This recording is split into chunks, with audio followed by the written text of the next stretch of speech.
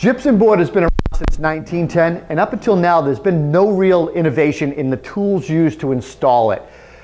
Manufacturers today are making 18-volt brushless, cordless screw guns. And in this head-to-head, we're taking a look at the features as well as how well these tools work in the field. Let's go take a look and see how they make out. It was a lot of fun, and our team of professional carpenters, contractors, and remodelers, we spent the whole day driving hundreds of screws and fasteners using the very top cordless screw guns from Bosch, DEWALT, Hilti, Makita, and Senco. And we tested these tools in a 1,000 square foot addition that we just built, and just prior to board and plaster. Our team walked away with a really clear understanding of a winner in each category. And the categories were ergonomics, productivity, we looked at overhead use for fatigue and comfort, value, as well as that coveted best in class overall. Whether you're hanging board or laying decking, these screwdrivers are commonly used for duration tasks. They often require repetitive movement, so the fit, feel, comfort, it's really a big deal for this tool. So ergonomics is a major category that we consider, and we look at the weight of the tool in combination with the comfort of the grip. And we did that in both standard and overhead applications.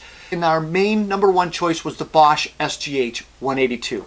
Not only does this model weigh 3 pounds, the lightest in this testing, but also the small grip, it makes it easy to grip and reduce discomfort over long-term use.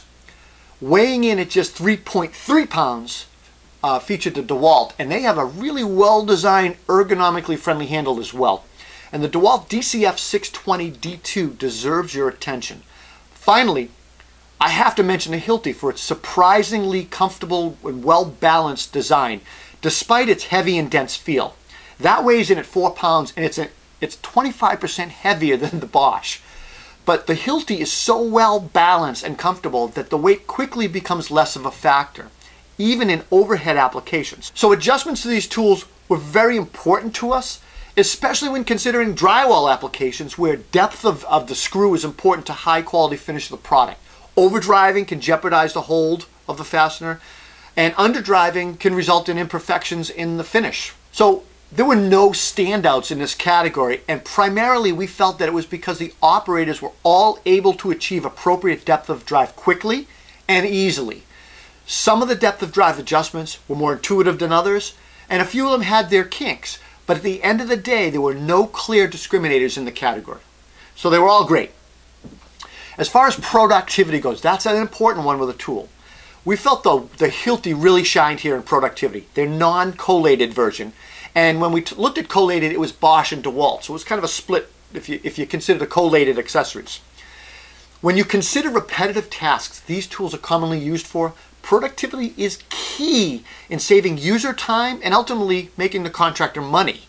We considered a handful of features that impact the bottom line of speed as well as quality. But without a doubt, it was the collated attachment, the accessory, that was the game changer for productivity in these tools and bringing it to the user. Using collated screws is certainly a regional preference and also a potential cost issue for some guys. I can tell you that crews in my area they don't use collated. They're not interested in using collated screws. I don't know why, but they don't. It could be a regional thing, I'm not sure. However, there are crews that will not do work without them, so we wanted to include it. For users that don't like the collated option, we felt that speed of the drill was the most telling on productivity, and this is where Hilti led the pack.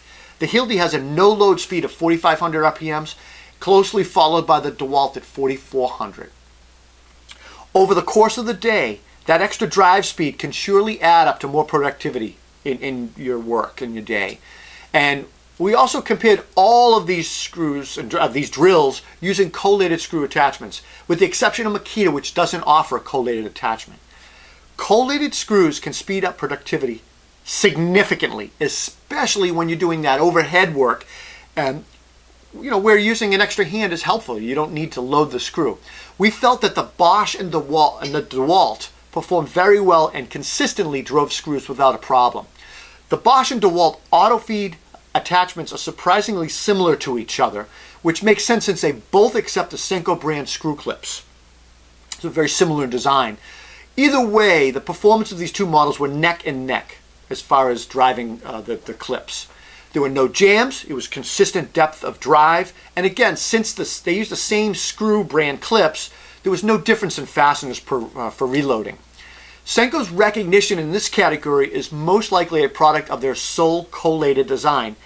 And unlike the rest of the competition, the Senco is the only is only collated. It only has that. You don't have a choice. And the super effective auto feed and overall ease of use of the tool makes it really fast, super fast. The Senco gains additional productivity points because of that. And it has a long length, which makes it, it's about 16 inches, which makes tasks of overhead work and decking a lot easier because it gets you a lot closer to the work. The tool may be too fast though, and too fast for its own good. We did experience some jams during our testing. Talk a little bit about noise of the tools. The average corded screw gun is well over 110 decibels, where these were somewhere around 90-ish. The clear winner in this category was DEWALT.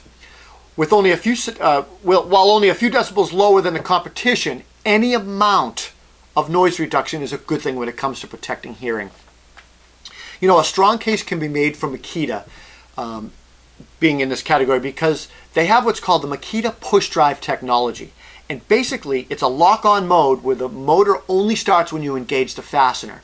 And not only is it designed to increase runtime, but this feature also limits your exposure to the motor, the noise, and reducing the duration of that loud noise.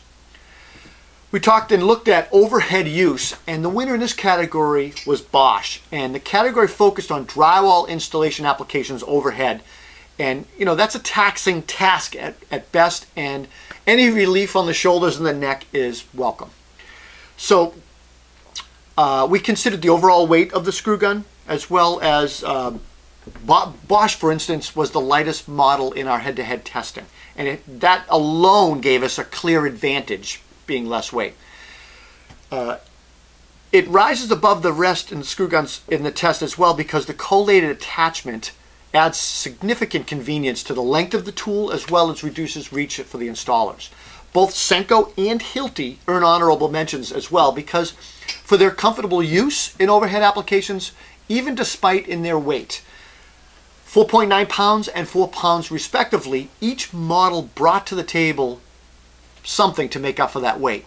What I mean by that is the Senco delivers a monster reach of 16 inches. That's huge when you're reaching overhead. The Hilti is so well balanced when fastening vertically that the weight of the tool actually seems to melt away. I was surprised. It's a heavy tool, but not when you're doing overhead. I can't figure it out. Awesome tool. Value. We gave the value category to DEWALT, and as always, we like to consider this category as an important part of the design, of your decision as a consumer and professional to decide on what's the right price point for you and your business. DEWALT was aggressively priced when you compare it to Senco because DEWALT comes with two 4.0 batteries, whereas the Senco offers two 1.5 amp hour battery packs. And we thought, in our opinion, that made a huge difference. One might argue that the Senco should win this category, and maybe it should have, because it is the cheapest option, but only if you're looking for collated solution only.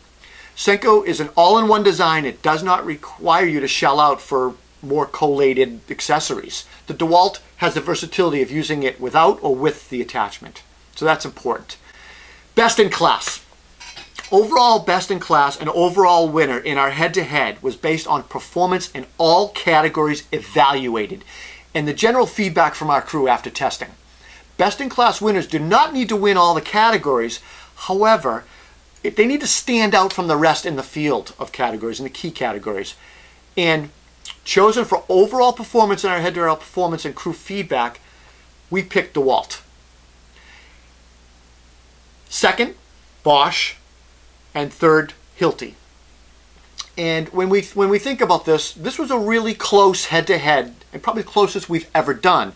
Both DEWALT and Bosch were so close, neck and neck in fact, that we gave the edge to DEWALT based solely on the fact that they offer a cutout tool, a cordless cutout tool. And we figured if you're going to be doing drywall, you're going to want that cutout tool. So, you know, installers want to be on the same battery platform. It just made sense. Both of these screw guns took top dibs in 3 categories each, so making that choice wasn't easy. It's also worth noting that Hilti is an exceptional screw gun.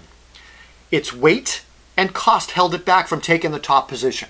However, when you consider that the Hilti is so robust that it will most likely wipe out the competition in long-term durability, which we were not able to test, obviously. If we had a way of speeding up our testing for time and abuse testing, my guess is Hilti would shine. So if you're a drywall or a plaster hanger, you're definitely going to want to consider this. There's no reason to wait any longer. You need to jump on the cordless train. I'm Rob Robillard, and if you liked this head-to-head video, please consider subscribing to our Toolbox Buzz video channel on YouTube. Take care.